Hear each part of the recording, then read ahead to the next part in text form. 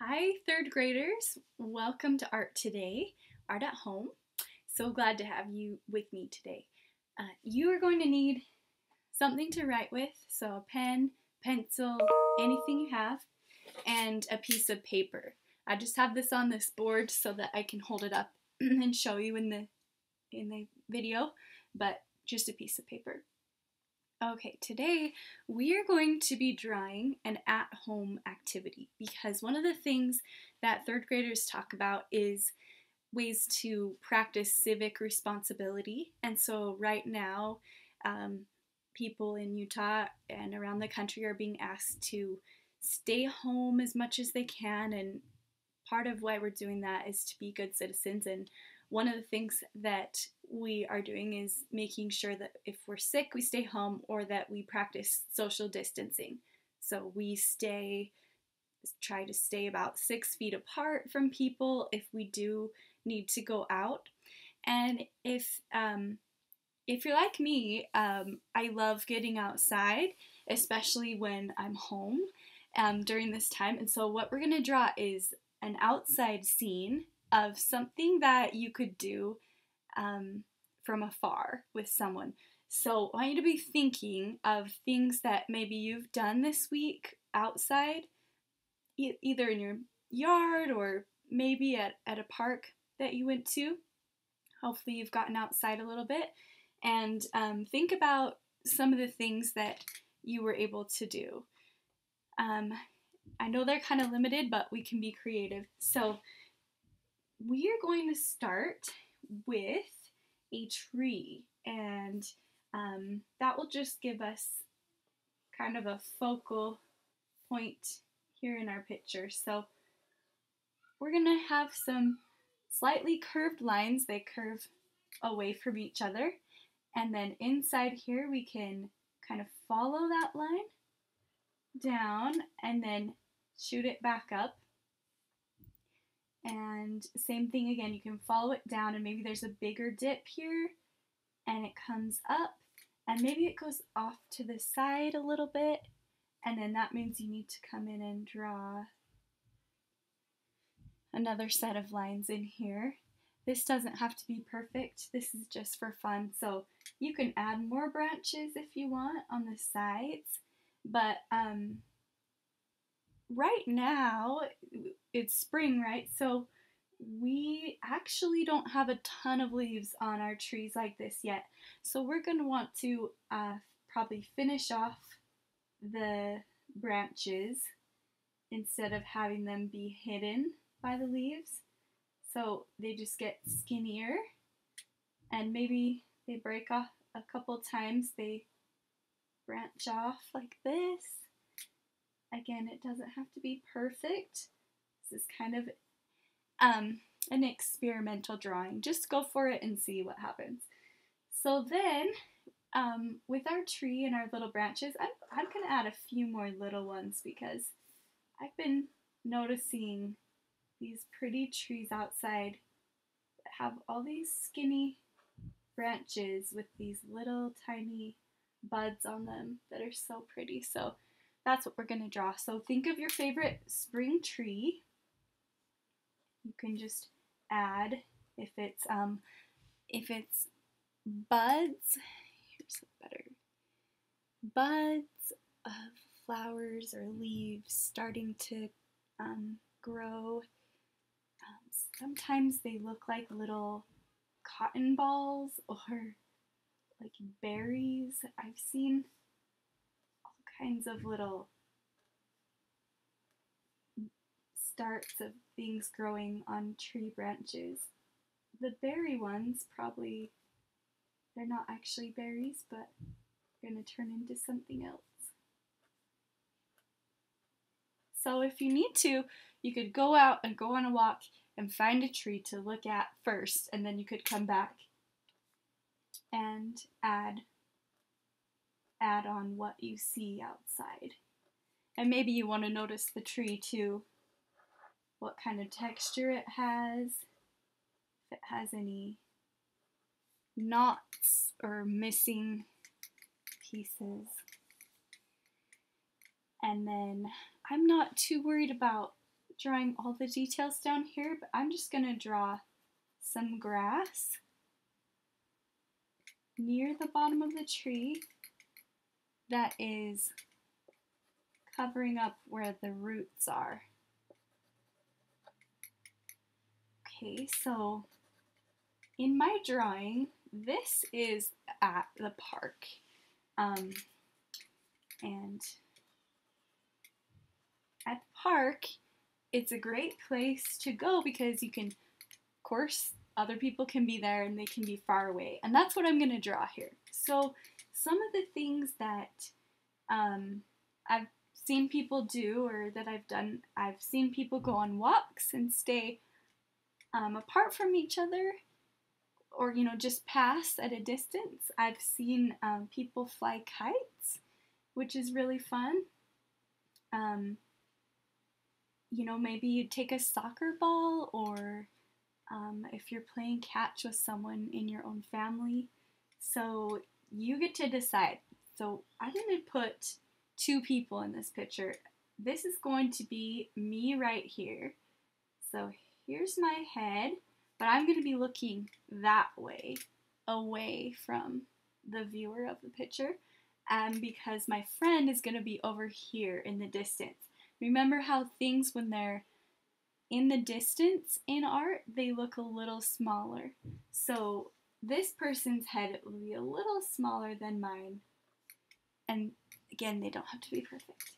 Okay, so we're just going to be, I like the kite idea, but I'll let you use that if you want that one. I'm gonna just do waving, because it's kind of fun to see people outside on walks and you don't have to go up to them, but you can wave from far. So I'm going to just kind of go ahead and draw the back of my head here, and then, okay, so I'm using pen. It's okay if you make mistakes. Don't worry about it. I'm just going to do a little V, and another V for my arm, and then my other arm will be down to this side. This is my coat with a hood on it because it's been a little windy. And then here's the bottom of the coat. Here's my hand. Here's my hand waving. And then here are my legs and the back of my shoes. There's this side of my foot. Sorry, no, it's kind of far away. Okay, if you were gonna draw a soccer player, it would be the same idea, right? You can draw this person backwards and the ball could be right here. Or if you were playing catch or frisbee or something with your own family that lives with you, you could draw it in the air going to this person. Or if you had a kite in your hand, you could draw it coming up. So there's lots of things you can do. And all these things are still being a good citizen and being careful, which is great. So at least these are the rules we have right now in our cities. So here's my friend. I'll just put my friend right here, and she'll be waving back to me. Let's see, she has a scarf on and a coat too.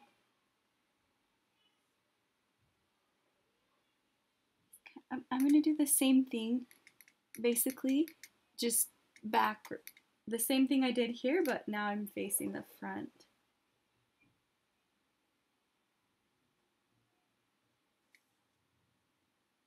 Okay. Coat and pants. I'm trying to make her look a little smaller than me because we're far apart. And that will show that we're far apart if she's smaller. I could probably have done a better job making her smaller, but that's okay. It still looks like we're about 6 feet apart, hopefully, which is what I was trying to show. Okay, but yeah, they could be farther away. They could be on the other side of the field, which is great, and you could wave across. So another trick I'm going to do is I'm going to make the grass look smaller by her feet. So smaller than my grass. So hopefully that also will show that she's farther away from me. Okay. We don't have to draw all the grass. We're just drawing some to show that there's grass. Not really sure how that works, but it kind of does, huh? And then in the very back, we'll put the edge of the hill, like very small grass back here. So hopefully that kind of looks like we're in the same place, but we're far away. And I'm just gonna add a couple more. This is great. If you do this much, this is awesome. And then you can sign your name on the front. We do the bottom right corner. Mine's gonna look backwards on the camera to you, but that's okay. And then you can start from here to add more details. But this is a great time to take a break if you want to just stop the video. You've focused a lot to this point, so you could stop the video, go do something else, or get some exercise or something and come back and color later. I'm going to keep the video going so that I can show you how I finish, and you can follow along, or you can just turn it off. You can speed to the end to see what I did, whatever you want. So I'll go ahead and make a copy real quick. Making a copy for people who can't see this video, and then I'll get coloring. And today I'm going to color with crayons, and I have this board that I'm using also to protect my desk. If you don't need a board like this, but if you have something you could put under your paper, even if it's just another paper, that way you can, then you'll be able to color all the way to the edge and not worry about getting your art on the table. So I'm going to go ahead and color mine in. I'll kind of show you what I'm doing here. And this is just for fun. If you have music that you can turn on for this part, like we do in art, that would be great. Sometimes it helps you focus. I really like doing classical music because it just is structured, and I feel like it helps your brain concentrate. That's kind of what it does, kind of makes me feel calmer. But yeah, so if you want to do music, or if you want to have quiet, or do it with someone else and you can talk, or choose your own kind of music, listen to a book, like an audio book while you're coloring, and color while you're watching some kind of movie, or like anything like that. These are all options. Could be a good calm activity. Today I'll just do it quiet so that you can choose your own background, and that way I can post the video.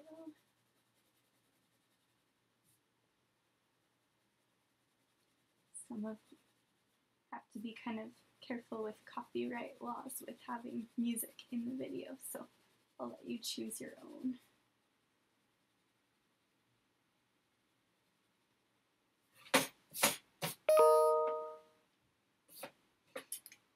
So just doing some basic coloring. You can always add in more details, like 2 colors on the same tree is a fun idea. whatever you want. And I forgot to say this, but if you don't have anything to color with, that's fine, because you can do more detail just with your pencil or pen that you're using to shade, just shade things in so they look a little more 3D like we talked about, or you can add just texture and detail that way too, so that's great. If you do have something to color with, and remember this could be paint or any kind of dry media, you can add details as much as you want. I'm trying to think what my friend looks like so I can do the same colors that I see. Okay. But I'll show you some of the details I'm going to add in the background that I didn't really draw, but I'll just add them in and tell you about them. Tell you why. Let's see. There's so many blues in this crayon box. It's awesome.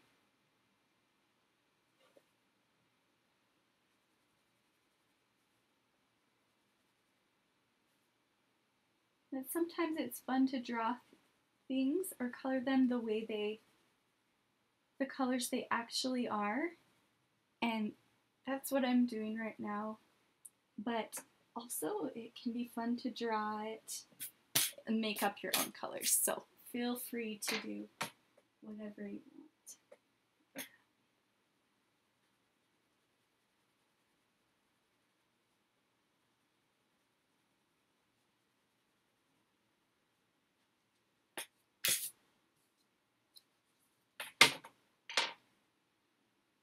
If you can't remember, then that's a good time to make up the color. I can't remember what my friend was wearing yesterday when I saw her, but I'm going to do these pants and let's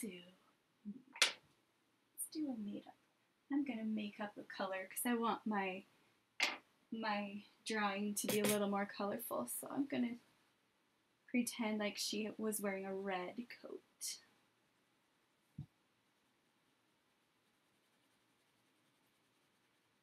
To balance out all the blue that I already have.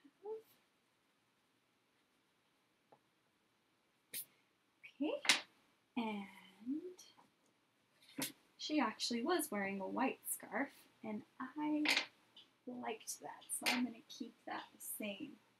My shoes are going to be, ooh, light green. How about that? Okay.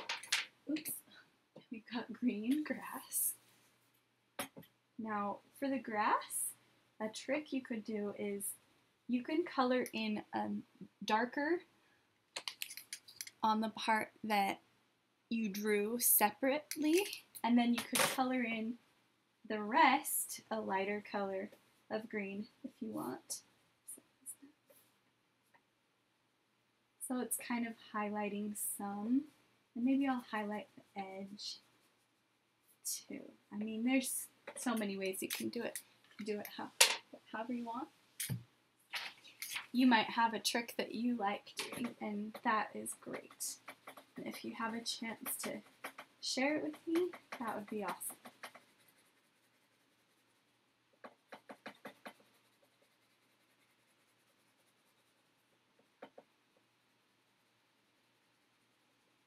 I love all the grass out in the fields right now, the parks, like just spring's coming, it's so exciting.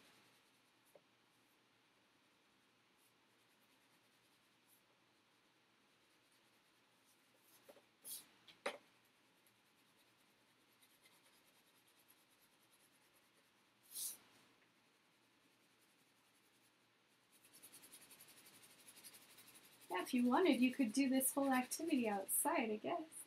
You could just take this with you to the yard or the park on like a board or a book and just draw what you see. That'd be a great idea. Something to do. If you have some extra time.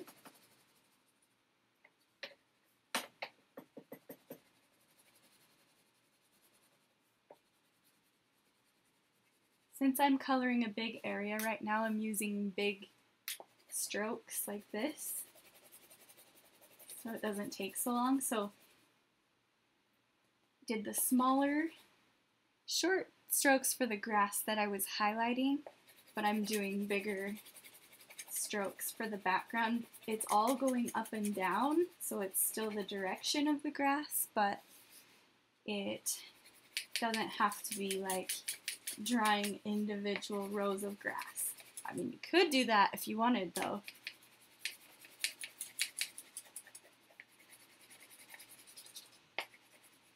And here I'm going off the page, but onto the board. So it's good to have something underneath that you can color on.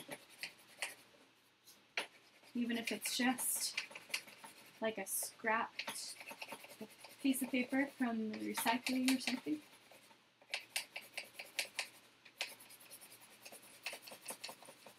Okay. So I get to choose a color for my blossomy leaf things, and I can't decide. So I'm doing some green and some pink because I'm just excited to have blossoms.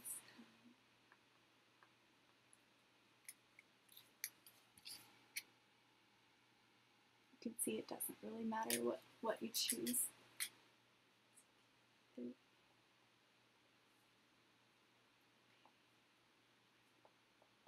This is looking like it's ready to be finished. I was just gonna show you that if you wanted to, you could add some background here, like some mountains. Have our amazing mountains that are all around the valley, or we could, and even clouds. If you've seen last night, I was looking at the clouds, they were just huge resting on the mountains. So you could add all that in right here. And today I'm just going to finish it off with a blue sky. But there are lots of, just because we're done drawing with our pen or pencil, we can still add details with color if you want to. Or you could draw it with pen too. Sometimes it's fun to just add it with color though. Like a sunset, you can blend some colors. You're all good at sunsets, I know.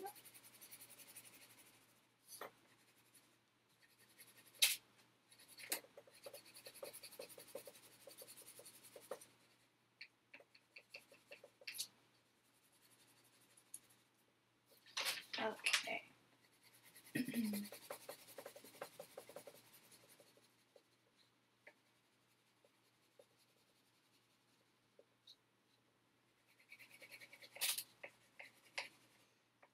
For the sake of this video, I'm going to finish up this sky coloring lightly. I'll show you how it looks.